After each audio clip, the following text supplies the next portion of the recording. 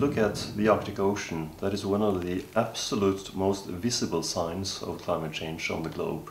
So looking at it from Earth, you can see how the sea ice retreats. And that has tremendous implications for the global climate system.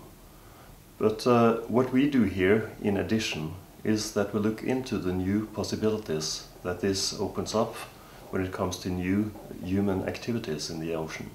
So we will look at possibilities for new industries, and some of the major questions we raise is what type of activity will come and how should they be managed.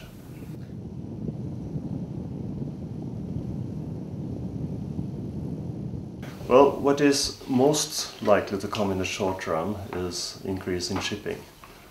And we will probably see increase in shipping due to export of raw materials from the Arctic. Fisheries is also another activities where you will probably see the fleet will move northwards as the ice retreats, and if they find new fishing possibilities.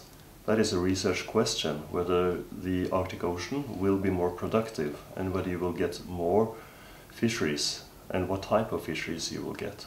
So that's also an issue we want to address in the future.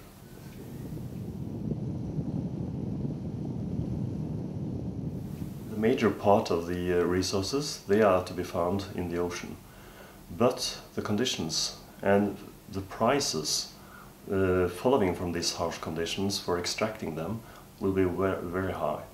So in the short run, it seems that there will be a gradual shift from land into the ocean, and then it will take time to develop and get new technologies and get new experience.